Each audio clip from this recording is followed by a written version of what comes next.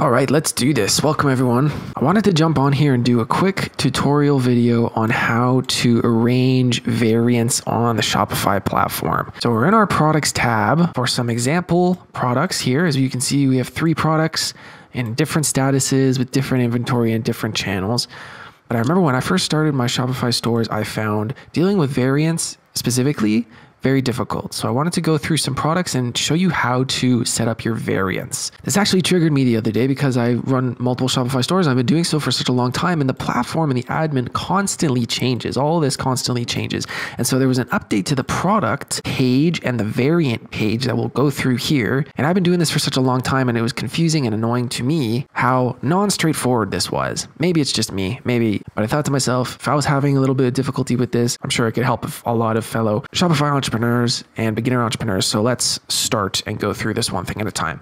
So as we can see here, we're in our product tab. We have 3 products that we imported, and we're going to be mainly dealing with the example t-shirt to talk about our variants. Okay. So if we go into our example t-shirt, this is the product page. Now, one key difference that I want to point out right away, if you're making a product and it has variants like size and color and these different things, you'll see this variant tab here. And then to adjust the individual prices and images of the variants, you have to click in one more time into this variant product page. Now, this is important because if you don't have a variant on your product, like this example pant, we'll see that the prices and all of this information is on the product page right below the images here. So the first thing to get out of the way is if you don't have variants, you'll see the information on the product page. But if you do have variants and you want to change the price, any images and stuff, you need to click one more time into the specific variant page, because you can set specific prices, specific weights, specific inventory for each individual variant. So when you're putting in a description here, this description is going to describe all your products and all your variants. So keep that in mind, because when you're making your variants, you can't make individual descriptions. This description is for the entire product page, including variants. So let's go through variants, how to make them, how to add product images per variant. And there's a lot of things here. And if you have questions in between, of course, you can leave them in the comments. But as you see my workflow, maybe those comments and those questions will get answered. So we'll take this one step at a time. To add a variant with the current setup on the admin, we have to click this button here, obviously, that says add variant. Now we can see that there is one variant already created for us. This variant is named title, and it has these options. So what does that mean? So if we go to our product page, we can just click preview here. We can see the variant, what the variant is called, title here, and we can see the variant descriptions.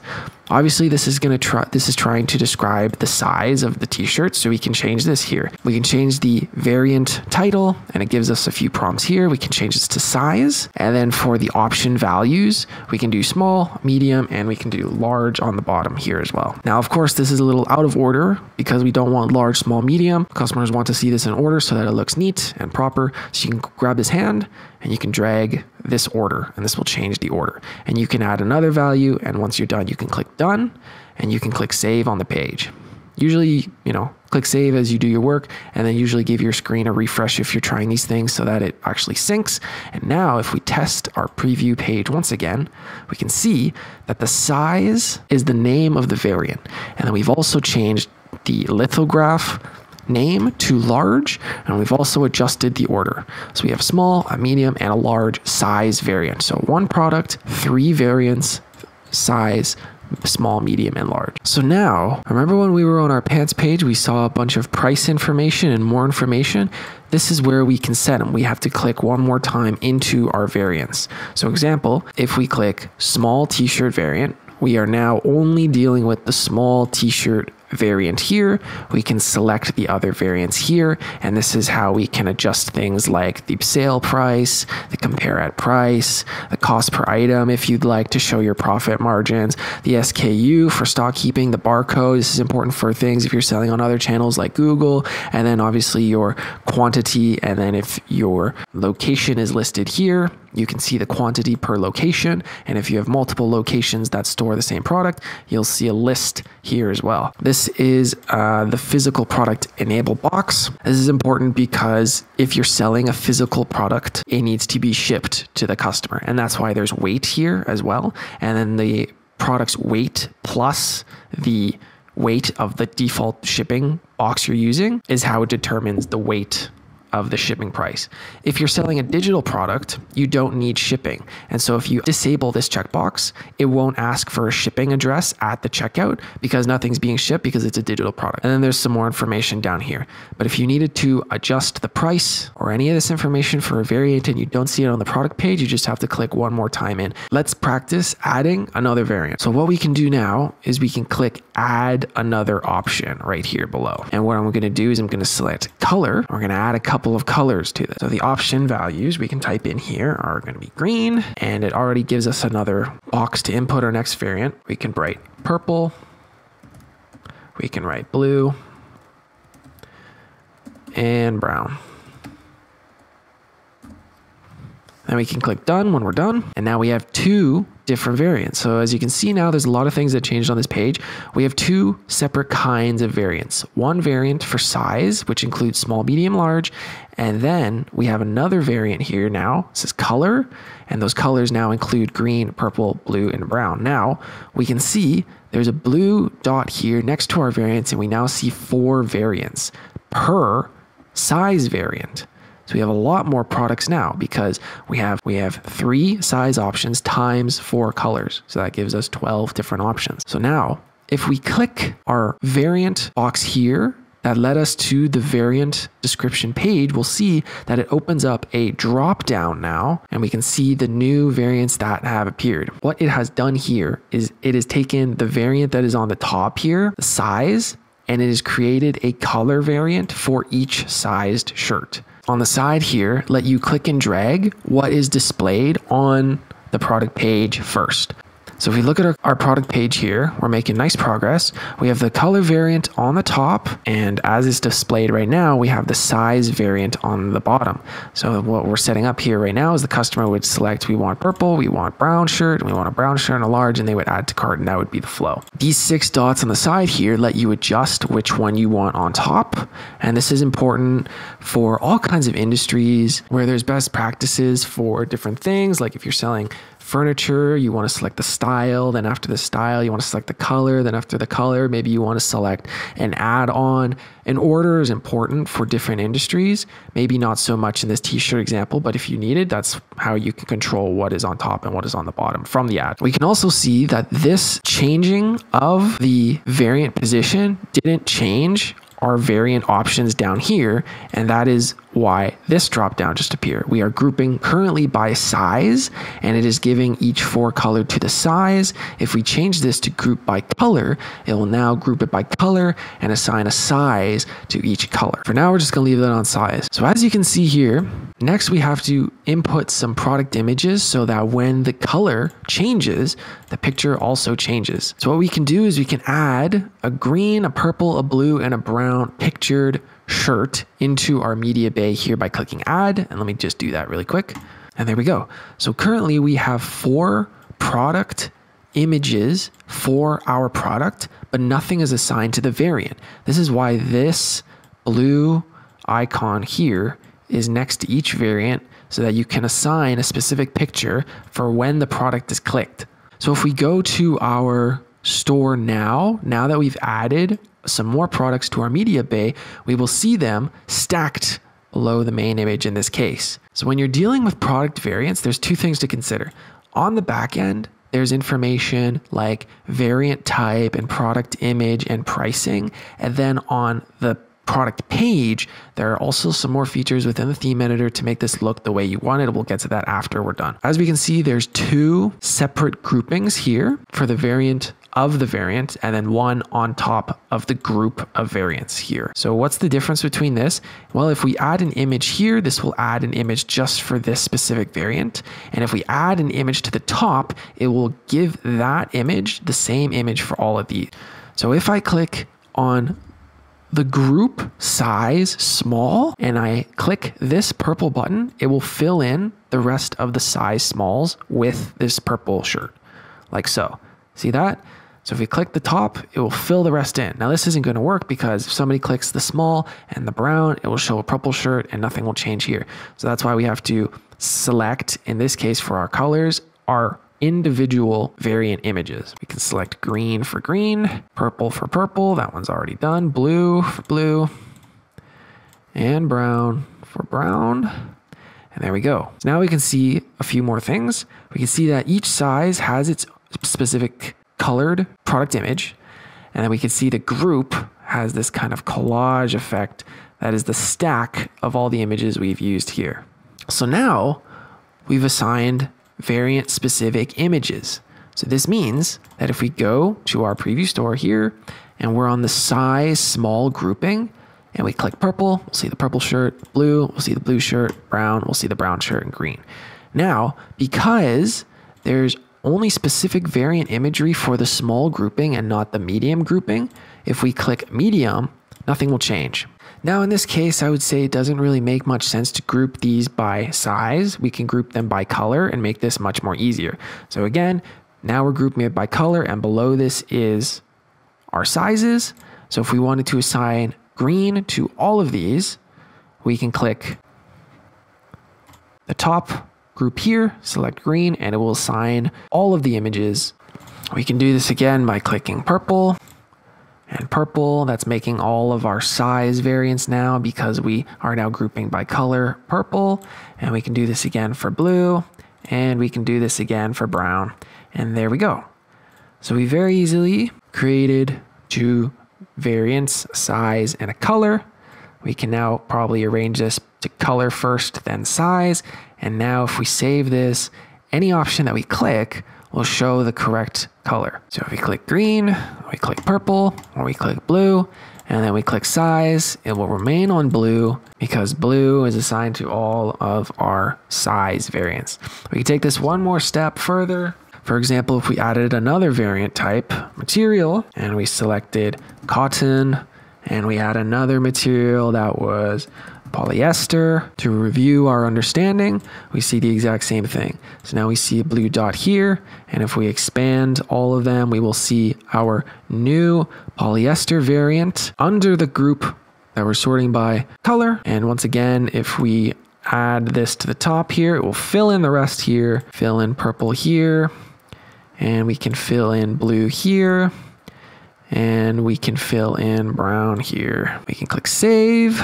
And once again, we now have a third variant that we just made, material. And once again, if we still sort by color, and we sort by size, and we sort by material, the correct product image is always coming up. And the customer can then add to cart and continue, and we can see our variant sizes in the cart there. This is also the same principle when it comes to assigning the price. So if we expand all of this, we can see that this price range says 19 to 25. And that's because in the color group green, this large cotton shirt is priced at $25 while the rest is 19. You can set individual prices for individual variants, and that's why it says a range here. However, if you wanted to set an entire variant group on sale, you can do the same thing by clicking the very top here, and we can put these all on sale for $10, or we can put them all on sale for $21,000, and that will adjust the price there. Or you can individually set the price here, and then the range will fill out above. Prices can't be zero. Can't have nothing in this, and this is why the range still says 0. So we can fill this out, and this will change the price of our individual variants. So all these prices we were changing were inside the green color group. So if we change the size, the material, we can see that our total here is also changing. And then if the sale's over and you want to put them all back, you can put them all back, and now they're all going to be set to $5. Another way you can edit these quickly is if you bulk edit. So if you click all of these, this selects 24 variants. This selects everything. 6 times 4 is 24 variants. And then we can click here where it says bulk edit. And this will bring us a ton more examples. But another way you can do this is if you click into this, is essentially like an Excel graph now. So you can click 10. And then once you click 10, you can click and drag this corner, just like cells, and you can apply them to wherever you'd like. And there's a bunch of columns up here that you can add and delete. And as you get used to Shopify more and more, and you have more products, you'll almost exclusively be changing things from the bulk editor, especially if you have sales. Always make sure to save. I didn't save there, so the price won't change. But that's essentially it for the product. Now, there's one more thing, and that is how to arrange this in the actual product page that the customer sees. So obviously when we do this, we go over to online store and we go to our themes and we can click customize. And here's our beautiful store. We can just go to our default product page here. And this is what we're looking at. Okay. Now this is the Dawn theme. It's the Dawn 13.0.1 theme at this time. And so every single theme that you're using, whether it's a Shopify theme, a free Shopify theme, a paid Shopify theme, a third-party theme, or anything like that, will have different options available to the different sections. For example, if I click product information here, we have all this information. One feature that is enabled on the Dawn theme is enable sticky content on desktop. So watch what happens. If I disable this and I scroll, we can see that this image doesn't stick. And there's a gap here for that. One way we can fix this is we can enable the sticky content on the desktop, because desktop and mobile always have different settings. And now if I scroll, we can see that the image stays with me. Here we can change the theme, the scheme. This is how you can display the media image. So for example, if you have a massive high quality image, and you can still adjust the size and it'll be just as good. And this is important because customers can zoom in, and we'll get to that in a second. This feature here is one of the most important features when you're designing your product page. And this is the desktop layout. So for example, right now we have it on stacked. If we scroll down the options here, we have a box here that's enabled that says hide other media after selecting a variant. So if we deselect this, we'll see all our other product images. And then this is where desktop layout for the thumbnails is important. So right now we are on thumbnails, but this can be arranged into a stacked display, 2 columns that look like this. Thumbnails look like this. The thumbnail carousel is very popular. And then if you enable the sticky content on desktop, this will also come with you, like I said. But for example, if you use stacked and you disable the sticky content, it can also look just fine like that as well. We'll go back to thumbnail carousel and sticky content for now. Another important consideration is the zoom. There's a few different zoom options in this section. The open light box. So this means if you click, it opens this other page where you can zoom. You can click and hover. So if I click, it'll give me this option here where you can do this. This is why high quality imagery is always very important.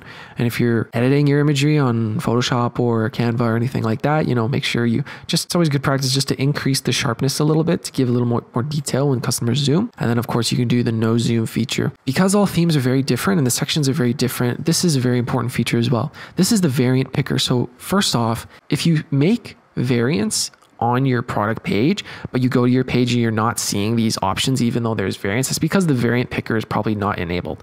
So watch what happens if I hide the variant picker. I have variants. They're in my admin, but I'm not seeing them because the actual section, the actual block, the variant picker block is not added or it's hidden.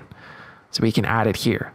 So if I delete the variant picker, it's not there whatsoever. Even though I do have variants, we can just add the block. We can go variant picker, and then we can grab this and put this wherever we feel more comfortable, just like that. Now the variant picker is a block like any other, and all blocks and all sections have their individual options if you just click around. So in this case, for our product page, for our customers, there's 2 options.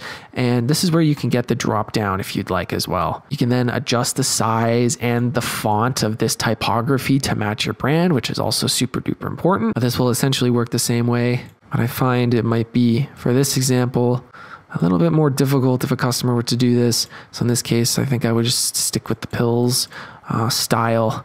And that's how we do that.